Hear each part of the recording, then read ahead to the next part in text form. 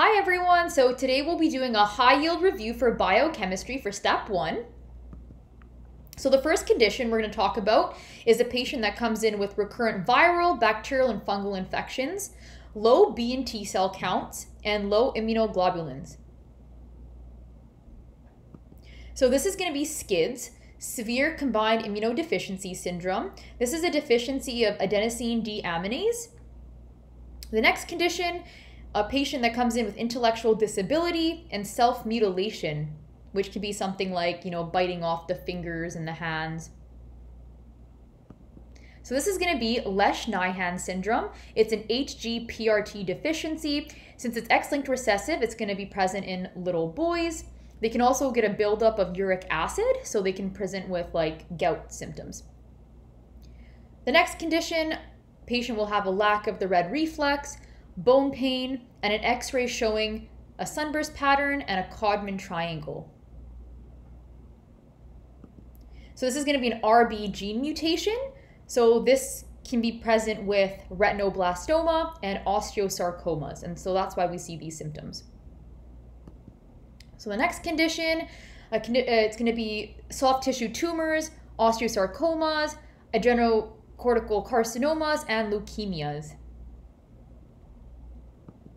So this is going to be Li-Fraumeni syndrome. These patients get a bunch of different tumors because of a P53 gene mutation.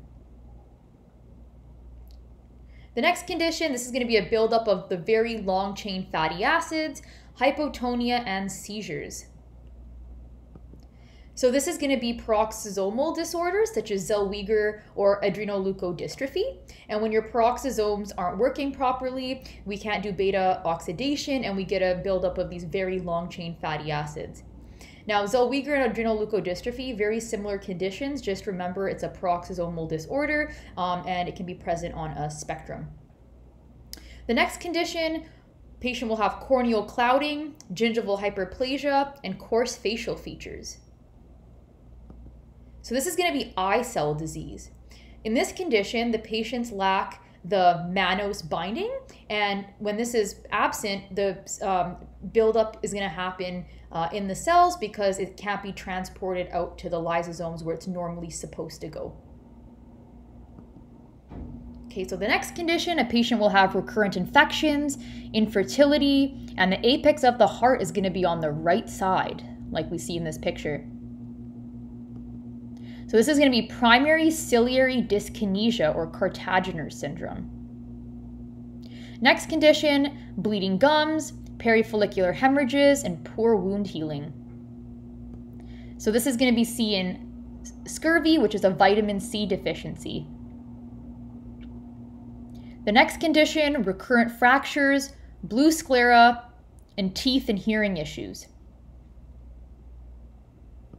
Okay, so this is going to be osteogenesis imperfecta. This is going to be a type 1 collagen defect, and so that's why we get all these different issues here. The teeth issues can also be called dentogenesis imperfecta. The next condition, it's going to be due to an FGFR3 mutation. The patient's going to have short limbs but a normal-sized head. So this is going to be an achondroplasia. So this is a gain of function of FGFR3, which allows us to normally lengthen our long bones, but in this condition, they're going to be little dwarfs. The next condition, we have a little boy with brittle, kinky hair and low copper levels. So this is going to be in Menkes disease. The next condition, we have a patient with stretchy skin, easy bruising, and hyperextensible joints. Okay, this is going to be Ehlers-Danlos syndrome. This is a collagen mutation, and sometimes they'll show a picture of somebody with really stretchy, flexible skin, and that's going to be Ehlers-Danlos. So the next condition is a patient that has long arms and legs, very tall, upward lens dislocation, and a mid-systolic click. Okay, so this is Marfan syndrome. This happens when you have a fibrillin gene mutation, and the mid-systolic click is due to a mitral valve prolapse that can happen. The next condition that we see here can be associated with Marfan syndrome, and it presents with a tearing chest pain and cystic medial necrosis of the aorta. So this is aortic dissection. The aorta becomes really weak because of the fibrillin mutation, and so the aorta can dissect and we can get this sudden tearing chest pain, which is a very important complication of Marfan syndrome. Next, we have a condition that's often compared to Marfan syndrome. They can have a similar Marfanoid habitus, but a downward lens dislocation, recurrent DVTs, and an intellectual disability. So this is going to be homocystinuria. So the next condition, patient's going to have recurrent infections, poor growth, fatty stools, nasal polyps, and Pseudomonas infections. So this is going to be in cystic fibrosis. In this condition, we get a CFTR gene mutation, we get an abnormal chloride channel, and this basically causes lots of thick secretions all over. This plugs up our lungs, and that leads to the recurrent infections. And then we get fat-soluble vitamin deficiencies, so remember vitamin A, D, E, and K. In cystic fibrosis, a complication of this in newborns can be delayed passage of meconium and bilious vomiting. And this is called meconium ileus. So in a newborn that doesn't have a bowel movement in the first few days of life, it can be due to an underlying cystic fibrosis condition. And because of all this mucus plugging that's happening, sometimes the bowel can't make it all the way through the intestines, and that's why they get this presentation. Another complication of cystic fibrosis would be epigastric pain radiating to the back. Hope you got that one. It's pancreatitis, okay? Also another complication of cystic fibrosis. So the next condition is an obese child that loves to eat, temper tantrums, and almond-shaped eyes. So this is Prader-Willi syndrome. So Prader-Willi syndrome, two main ways that you can get this: paternal deletion of chromosome 15 or uniparental disomy of the mother's chromosome. The next condition that we like to compare it to, a little happy girl with inappropriate laughter. And this is Angelman syndrome. So similar for Prader-Willi, except, it's going to be the mother's deletion of chromosome 15 or the paternal uniparental disomy. So those are really important. The next condition, patient's going to come in with bony outgrowths on the face, hyperpigmented spots on the skin, and precocious puberty. So this is called McCune-Albright syndrome.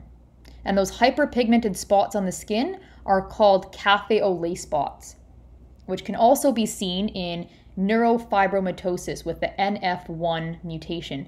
But in that condition, you're going to have those fleshy neurofibromas on the body. Also, you're going to have the cafe au lait spots, and you can get the optic gliomas as well as the iris nodules as well. So the next condition, boy with muscle weakness, uses his arms to stand up, bilateral calf enlargement, and a high creatine kinase level. So this is going to be Duchenne or Becker muscular dystrophy. Now, the main difference between this is that Duchenne has a complete deletion of the dystrophin protein versus Becker has a decreased dystrophin protein. And a common cause of death in these patients is going to be a condition where they have an S3, decreased ejection fraction, eccentric hypertrophy, and globally enlarged heart.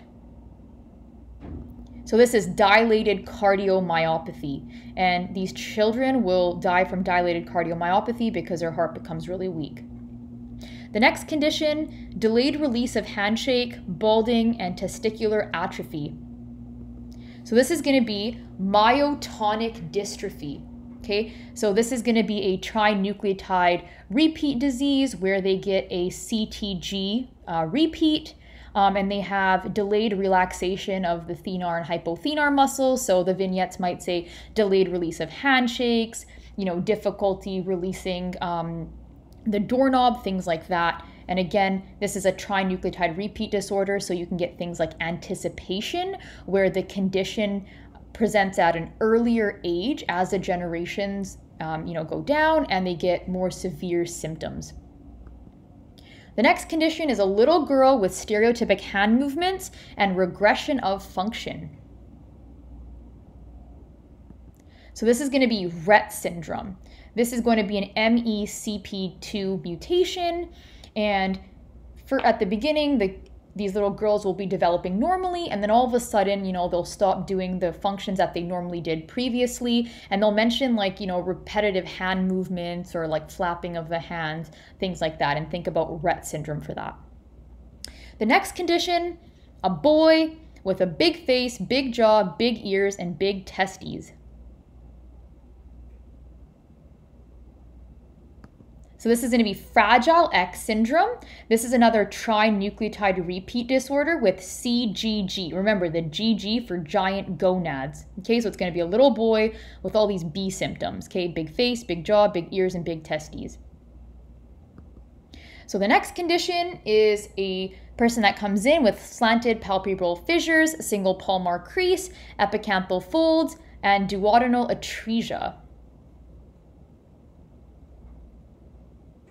Okay, so this is going to be Down syndrome, trisomy 21. Okay, so this is a really high yield condition. Remember, duodenal atresia will present with the double bubble sign on imaging. Okay, and they also have an increased risk of Alzheimer's due to the presence of APP on chromosome 21 as well. The next condition, cutis aplasia, where we have absence of the epidermis over the skull, holoprosencephaly, and an omphalocele. Okay, so this is Patau syndrome, trisomy 13. And remember, you get a bunch of midline defects, okay? So the skull, you can get cleft lip, cleft palate, you can get the omphalocele, so think of all of your midline defects, okay? The next condition, closed fist with overlapping fingers and micrognathia, or a small jaw. Okay, so this is Edwards syndrome, trisomy 18. Okay, so they really like to compare these different trisomies, so definitely know these key features for each. The next condition,